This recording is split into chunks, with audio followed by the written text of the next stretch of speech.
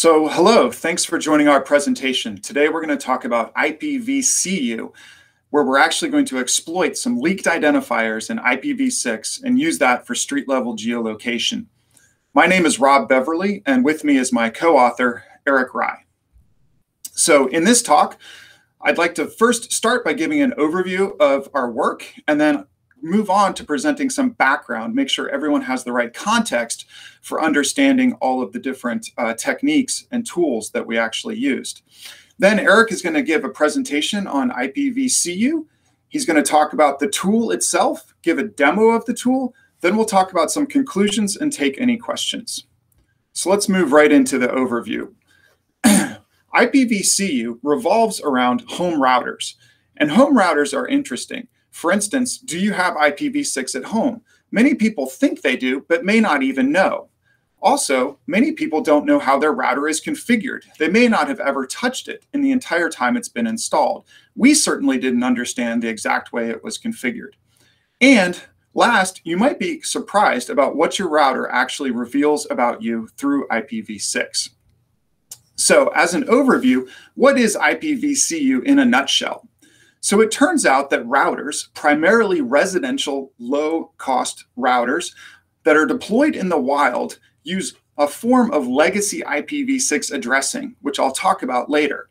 And it turns out that anyone, meaning anyone who's able to send a ping 6 or a traceroute 6, can actually find these routers' physical geolocation and do so with street-level precision. So for instance, a residential subscriber's home.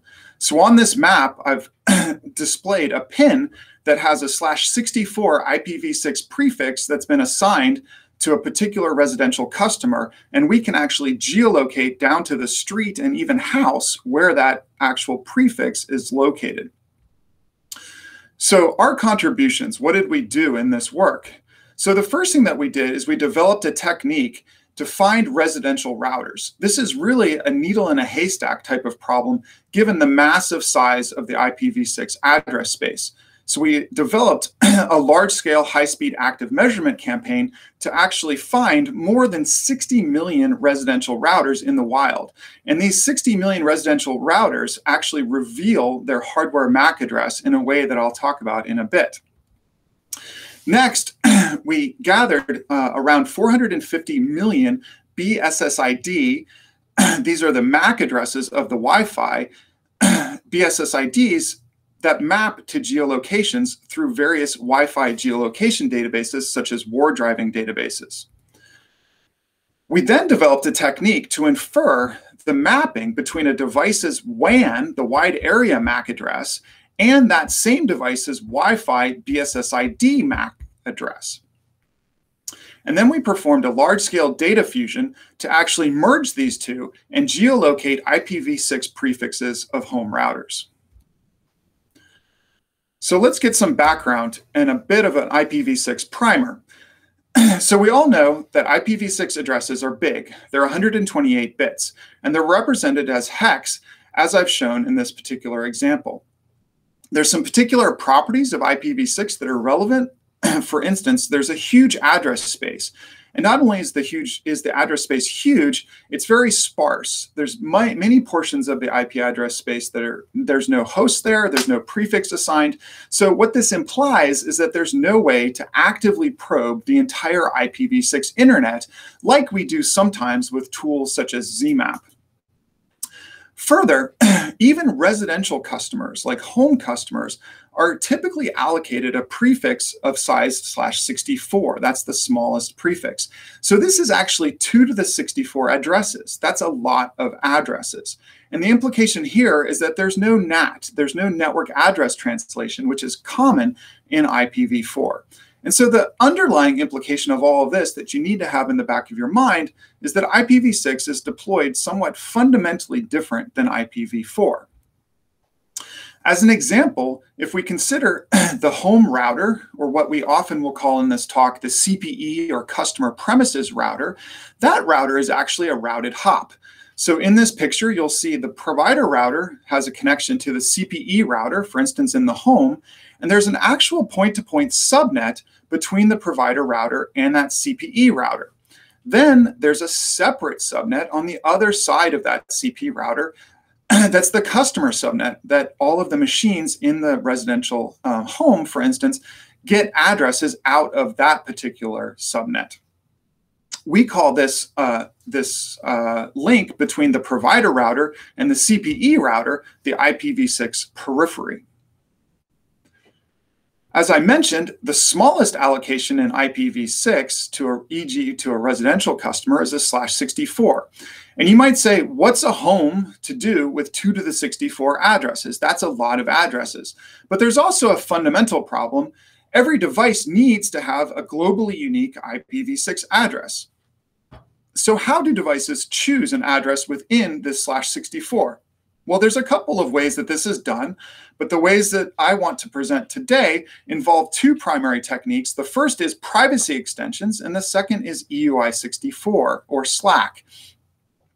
So today, what typically happens are privacy extensions where the lower 64 bits are random and short-lived. However, there's a form of legacy addressing where the lower 64 bits take an encoding of the hardware MAC address. And I'll talk about that next. So to understand EUI64 addresses and also all of our work, you have to understand MAC addresses, or layer 2 hardware IEEE MAC addresses. And as we all remember, MAC addresses are 6 bytes and typically written in hex. The upper 3, the high 3 bytes of a MAC address are something we call the OUI, or the Organizational Unique Identifier. And this is the hardware manufacturer that owns that block. So this is the entity, for instance, that paid some money to the IEEE to reserve a chunk of MAC addresses. So an IPv6 EUI64 address is formed as follows. It takes this 6-byte MAC address, splits it in 2, and then in between it inserts 2 bytes, an FFFE. It then inverts the 7th most significant bit. So in this example MAC address that I have above, 001122334455, that would then, if a host had that address and was forming a v6 address, it would take its assigned IPv6 prefix, and then for the lower 64 bits, it would use this EUI64 scheme. That turns out in this example to be 021122, then the FFFE33, so on and so forth. So what are the advantages of EUI64 addresses? Well, they're simple to implement. They guarantee, at least in theory, unique IPv6 addresses.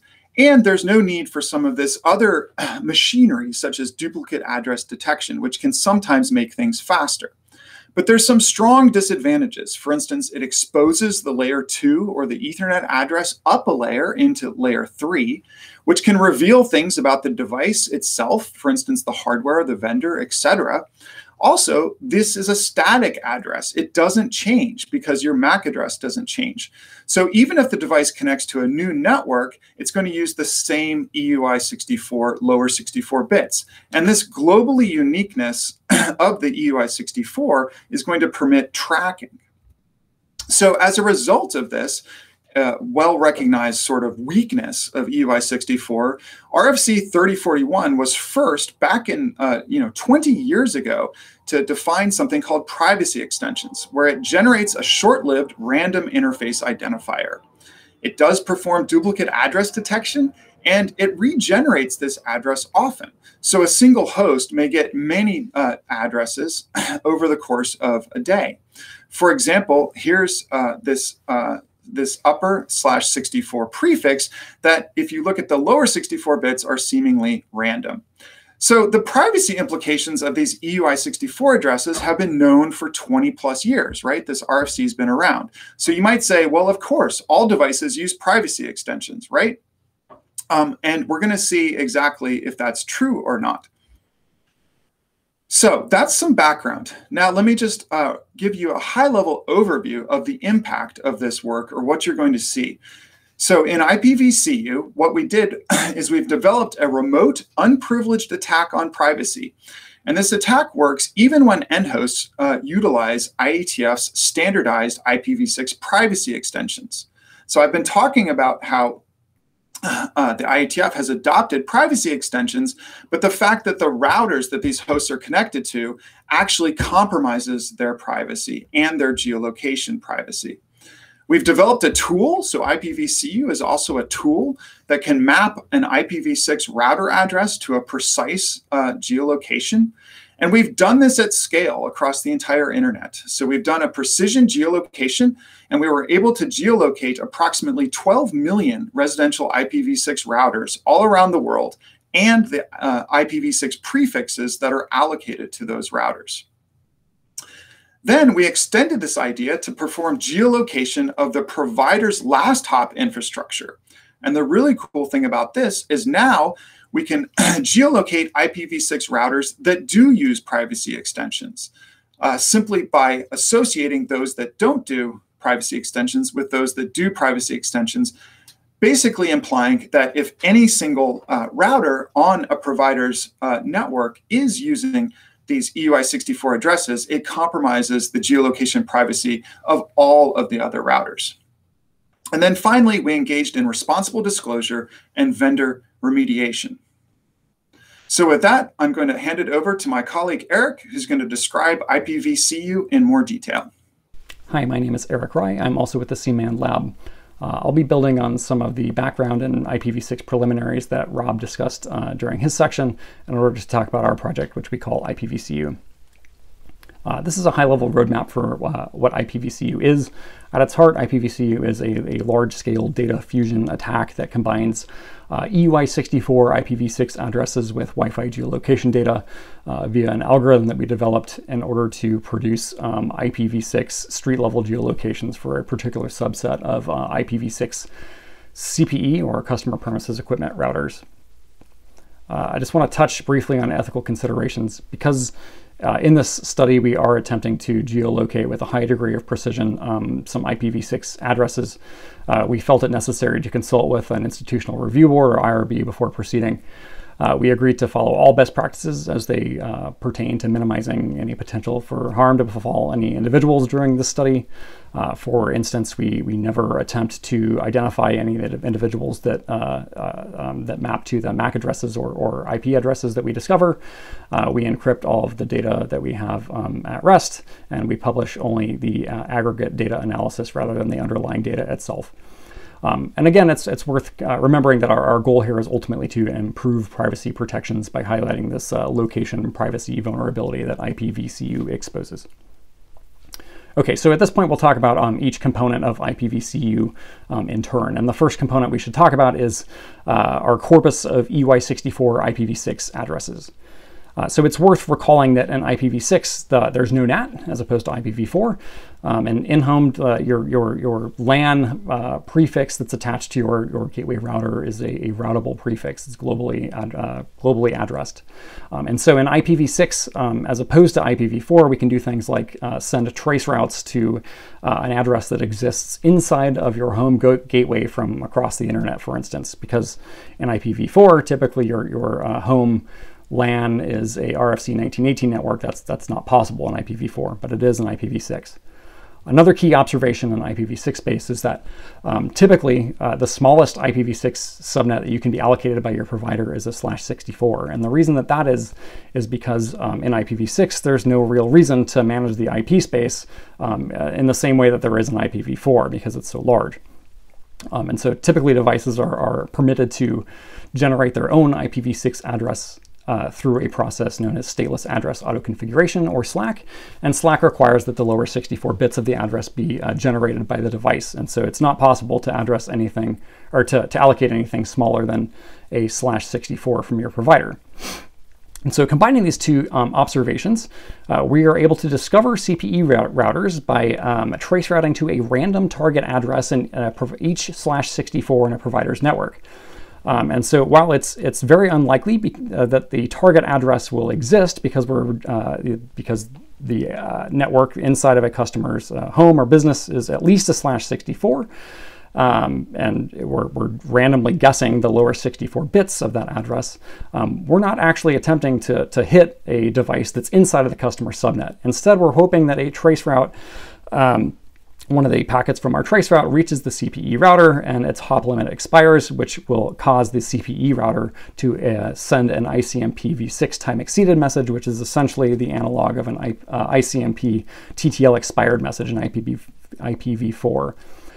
And hopefully, in the best case for us, that CPE router will be responding from a source address that's an EUI64 address. While I've talked through this example using traceroute, in practice we actually use YARP, which is essentially a stateless traceroute that Rob developed several years ago. And over the last 2 years, as part of several different large-scale experiments, we've discovered hundreds of millions of EUI64 IPv6 addresses. And from those IPv6 addresses, we've derived more than 60 million distinct MAC addresses that correspond to the WAN interface of mostly CPE routers. The other data source that we use in IPvSeeYou is Wi-Fi geolocation databases, data sources. Throughout this presentation, I'll be using the term BSSID or BSID, which stands for Basic Service Set Identifier, frequently. All I mean by that is the MAC address of the Wi-Fi interface on a Wi-Fi access point. So anyway, for IPvSeeYou, we amass a large corpus of BSSID to geolocation pairs, both by leveraging open source geolocation databases, for instance, OpenBMap and OpenWiFi.su, that are war driving databases that are provided to anyone on the internet who would like to download them. And in addition, we generate more BSSID geolocation pairs by querying geolocation APIs. Most of you are probably familiar with Weigel.net. Apple also has a location services API for which you can query BSSIDs, and if the BSSID is known to the API, it will return the geolocation. So through combining all of these sources of data, we amass a corpus of slightly less than 500 million BSSIDs, geolocation pairs. So on the one hand, we have this large corpus of BSSID geolocation data, and on the other hand, we have a large number of WAN MAC addresses that we've derived from active probing by discovering EUI64 IPv6 addresses. And so the question then becomes, how can we combine, how can we resolve these two separate data sources to the same device? In other words, is it possible to match a WAN MAC address to a BSSID? Because if we're able to do that, then we're able to geolocate the IP address that WAN MAC address came from to the geolocation that's associated with that BSSID. And so that's the fundamental question that our algorithm is attempting to address. So the mental model that we started out with, and the one that you should have in your head, is the following. Many particularly low-cost CPE devices that are provided by internet service providers to their customers either for free or at a low-cost rental cost are all-in-one devices. That is, they're a cable modem, they're a router, they're a switch, and they're a wireless access point, all in the same physical box. And many of these devices are system-on-a-chip designs, wherein all of the radios and interfaces are designed by the same company. Because each one of these interfaces gets its own MAC address, oftentimes these MAC addresses are related. For example, in this figure on the bottom right, that's just an example, but often represents reality for many of these CPE devices, each one of these interfaces is sequentially addressed. That is, the two BSSIDs are one apart from each other. The WAN MAC address is one up from the 5 gigahertz BSSID, and the LAN MAC address is one up from the WAN MAC address. And so what we're interested in having our algorithm do here is discover what the offset between the WAN MAC address and a BSSID is for a particular device. So in this case, the WAN MAC address, or the BSSID, is -1 from the WAN MAC address. That's the offset that we would produce for, if we had one of these model devices that's pictured here in the bottom right. This is not always as easy in practice as it is in theory. There are many complicating factors, including some devices have a varying number of interfaces. It's by no means guaranteed that a wireless access point will support both 2.4 and 5 gigahertz bands, for example. Some newer CPE devices have Bluetooth interfaces, for example. And so there's not one single offset that's going to work for every device. In other words, different devices are going to have different offsets between their WAN MAC address and their BSSIDs. But in the best case here, we're able to discover a WAN MAC address via active probing in an EUI64 IPv6 address. So for example, in this IPv6 address we have here, the WAN MAC address is embedded. And one or both of the BSS IDs is captured in some Wi-Fi geolocation database. That's the best case scenario for us here. So to sort of visually represent what I've been talking about over the past couple of slides and also illuminate why this can be challenging, what I'm demonstrating in this figure is the first is some BSS IDs and WAN MAC addresses. The first 5 bytes of the MAC addresses that are pictured here are all the same, and so all I'm picturing here on this number line is the 6th byte of the MAC address. A B represents as a BSS ID, whereas a W represents a WAN MAC address. So our initial attempt at a matching algorithm was what I'm depicting here, namely that if there's a BSS ID and a WAN MAC address that are adjacent, that is, they're one off from each other, just call them the same device, just pair them, say that those two MAC addresses belong to the same device. That's a naive matching algorithm. This can be complicated because some devices have multiple BSS IDs, as we're depicting here. But for this particular OUI, which is the first 3 bytes of a MAC address, it's a block that's assigned by an IEEE to a device manufacturer. We actually had some ground truth. And so what I'm displaying here is the actual ground truth as it applies to a device within this OUI. So each device from this OUI was allocated a sequence of 7 MAC addresses. And the WAN MAC address is 6 below the BSS ID. In other words, the BSS ID is in an offset of +6 from the WAN MAC address for this particular device. And so later, if I find a WAN MAC address for something in this OUI, if I want to predict what the BSS ID is, I would simply add 6 to it. The end result for our algorithm is we produce a list of WAN to BSS ID offsets on a per OUI basis, and then we're going to use those later in order to geolocate devices. Okay, I want to be clear that this methodology in our algorithm does not always work in 100% of the cases. There are many limiting factors that can cause things to go wrong. So for example, some CPE devices don't use EUI64 addresses at all. They don't embed the MAC address in the IPv6 address, and so we're just not able to attempt to geolocate those devices because we don't have a MAC address on the WAN side to begin with. Some devices are non-responsive to probes, and so we never get a response from them even if they do use EUI64 addresses on their WAN interface. We have some limitations as it pertains to BSS ID collection too. Some devices are not all-in-one CPE devices. They don't have a Wi-Fi built into the router or the cable modem. Some devices just exist in places where geolocation databases don't cover, for example. And then there's some limitations as they pertains to our correlation algorithm. In some devices, the wired MAC addresses and the wireless MAC addresses are allocated out of 2 totally different OUI. And for those devices, without having ground truth, it's very difficult for us to know, what the offset between the wired and the wireless interface is, although we believe that given ground truth, we're probably able to figure it out too. And that those offsets are probably static even when they're within different OUI. And finally, even though our algorithm produces a offset on a per OUI basis, there's nothing stopping manufacturers from having different offsets for different devices within the same OUI. However, given all of those limitations, we still have a great deal of success using our algorithm to geolocate IPv6 CPE devices. So by combining our WAN MAC address and BSS ID data, we're able to geolocate at least 12 million unique devices out of the total 60 million WAN MAC addresses that we started with in almost 150 unique countries.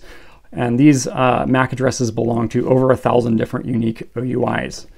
What this tells us is that EUI64 IPv6 address use in the CPE space, as opposed to the endpoint space, is extremely common and widespread. And because we're able to geolocate so many devices, this is a serious location privacy concern for individuals, particularly because these devices often exist in their homes or businesses. The use of EUI64 IPv6 addresses is and should be considered harmful. In this presentation, we're primarily going to look at results in the aggregate, and in the one case that I do depict a single geolocated device, I introduce a massive amount of error. So the first result that I'll display here talks about our validation of our algorithm. We wanted to know, does the algorithm that I described in the last several slides, does it actually work? And so what we did was we solicited volunteers that have CPE that uses EUI64 addresses on their WAN interface. They told us what their internal subnet was. We then initiated a trace route to a random address inside of their home gateway. When the trace route reached their CPE, we obtained their EUI64 IPv6 address that's on their WAN interface. Then we used our tool and our methodology in order to infer the BSSID and then geolocate their IP address in the best case. So of the small number of volunteers that we were able to solicit, 4 out of the 5, 80%, we were able to geolocate. All of the accuracies were less than 50 meters. And oftentimes this was the geolocated point was on the opposite side of the house from the router itself. So very, very precise geolocation. In the single instance at which we were not able to geolocate the IPv6 address, while the WAN IP address was EUI64, the WAN MAC address and BSSIDs were not sequential. Here's another set of results that describes what we can do when we look at a large number of geolocated MAC addresses within the same OUI. And we're able to make claims about what manufacturers do and how that affects the country level distribution of their devices. So what I'm displaying here on the right is a graphical depiction of a MitraStar OUI, the CCD4A1 OUI. On the y-axis, I'm depicting the 4th byte of a geolocated MAC address, and on the x-axis, I'm depicting the 5th byte of a geolocated MAC address. Points that are geolocated appear as a particular color. In the teal are MAC addresses that were geolocated to Argentina, and in the sort of fuchsia color are MAC addresses that were geolocated to Peru. So while it's been known for several years and suspected probably for far longer, companies divide their MAC address space by model.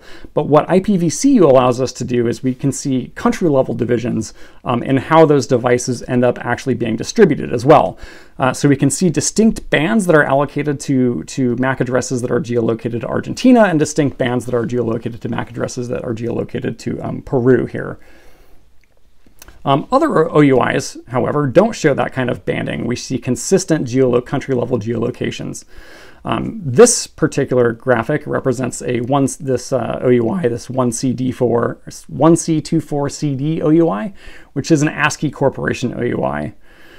This shows us that almost all of these devices are geolocated to Switzerland. 32,000 approximately are geolocated to Switzerland, with much smaller numbers geolocated to surrounding countries. And this fits what our intuition should be, because Swisscom, which is a major Swiss internet service provider, provides ASCII routers as its standard home wireless device, and so we would expect these things to primarily show up in Switzerland, and when they don't, they should be in countries that are somewhat close by.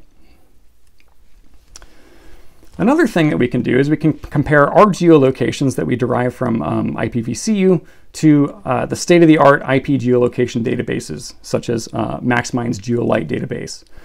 So what we did here, and what I'm depicting on the graphic on the right, is I've plotted all of the Xfinity routers.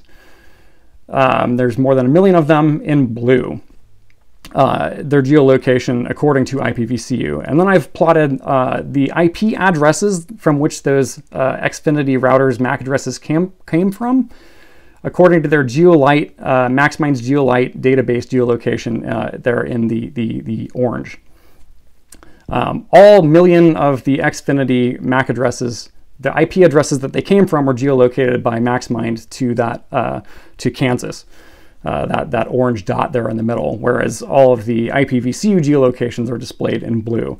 And what we can see here is that it appears that IPvSeeYou's geolocation is much more accurate than MaxMind's, because they're not all geolocated to the same place. You might ask, does this actually mirror what Comcast's Xfinity internet service coverage map looks like? And so we went to the FCC and we got the Comcast coverage map, and you'll see that it's almost a mirror image of what we derived from IPvSeeYou. A final thing that we're able to do with IPvCeYou is we're able to geolocate some ISP infrastructure in addition to the CPE devices that we're able to geolocate. So if we assume that there's some physical distance constraint between the CPE device and the last hop that exists within the provider's infrastructure, what we can do is we can aggregate the geolocations of the CPE devices, and we know that the provider's infrastructure must be somewhere nearby. As an example, what we're showing here on the right-hand side is a trace route that ends with a EUI64 IPv6 address that we can presumably geolocate. But now we're interested in the penultimate hop, the hop before that CPE device that is within the provider's, the ISP's infrastructure. So what we can do now is we can start correlating all of the geolocations of the CPE devices by penultimate hop, that second to last hop that corresponds to something in the provider's infrastructure. And so the intuition here is that we can geolocate the provider's infrastructure by geolocating the CPE devices that are connected to it. And so I've done that here. We've done that here on the right-hand graphic, which is each color depicts a different penultimate hop, that hop before the CPE device. And so we can see that these CPE devices, different colors, are grouped into different regions, and presumably the provider's infrastructure also exists within that same region, particularly if it's something that's constrained by physical distance, for example, a cable head end. And so now, just by geolocating the CPE devices that are connected to the ISP's infrastructure, we're able to geolocate that last mile infrastructure as well.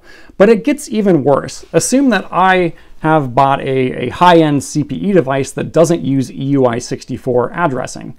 Now, if I'm able to geolocate the provider's infrastructure, even if I don't have an EUI64 CPE device, just by being able to geolocate that penultimate hop, we can geolocate at a coarser grain my non-EUI64 device. In other words, simply living nearby people that own EUI64 devices is itself a location and privacy vulnerability for me. Okay, so that wraps up our discussion of what it is that IPvCeYou is. At this point, I'll demonstrate, or discuss and then demonstrate a tool that we've developed that assists in the geolocation of EUI64 IPv6 addresses. So our IPvCeYou tool works in the following manner. So assume that you have a WAN MAC address or an EUI64 IPv6 address that you want to geolocate.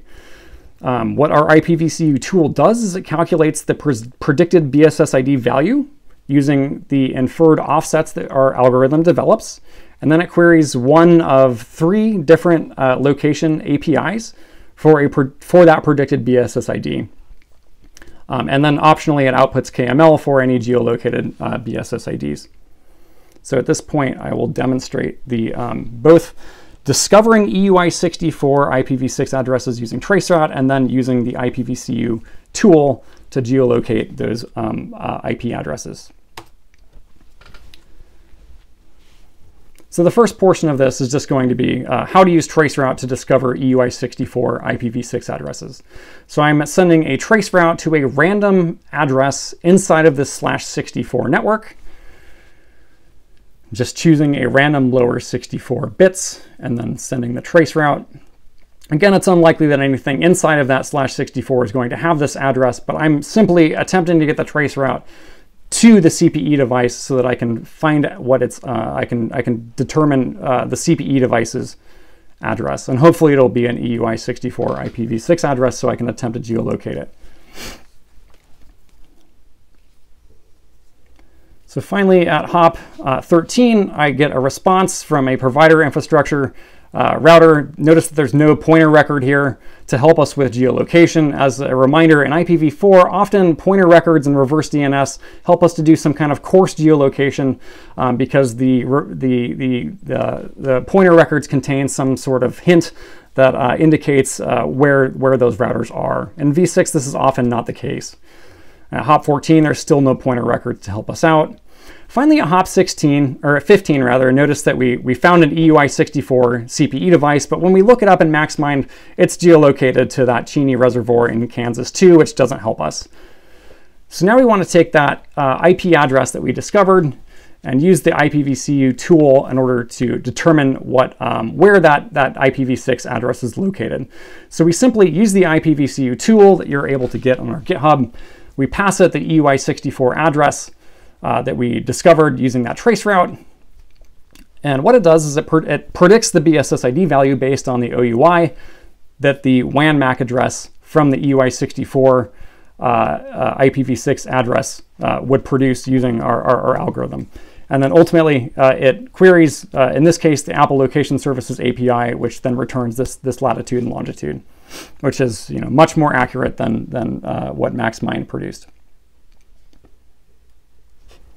So that completes our demo. Before we conclude here, I want to mention the responsible disclosure and remediation steps that we took during this study.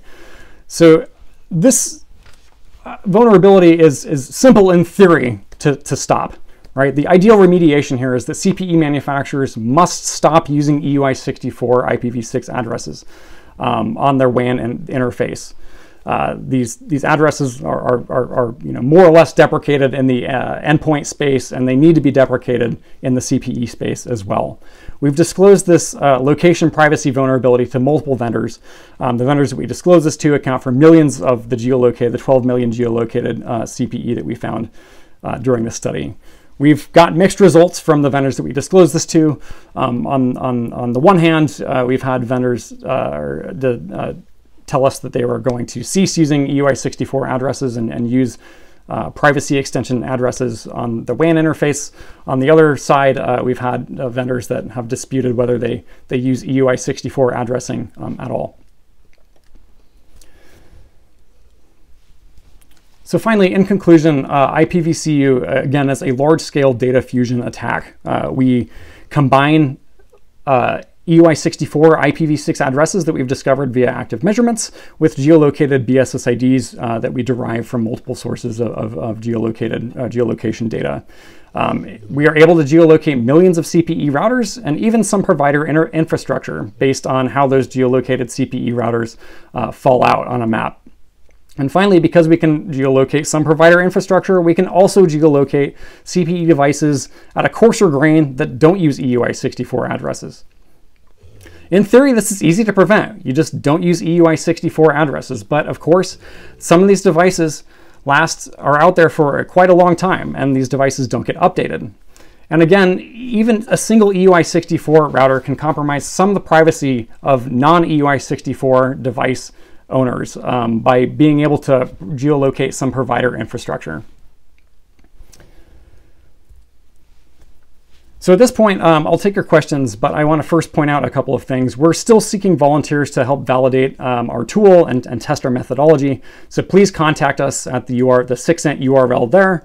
And if you're interested in using our tool, it can be found at that GitHub link provided there. So thanks for listening, and I'm excited to take your questions at this point.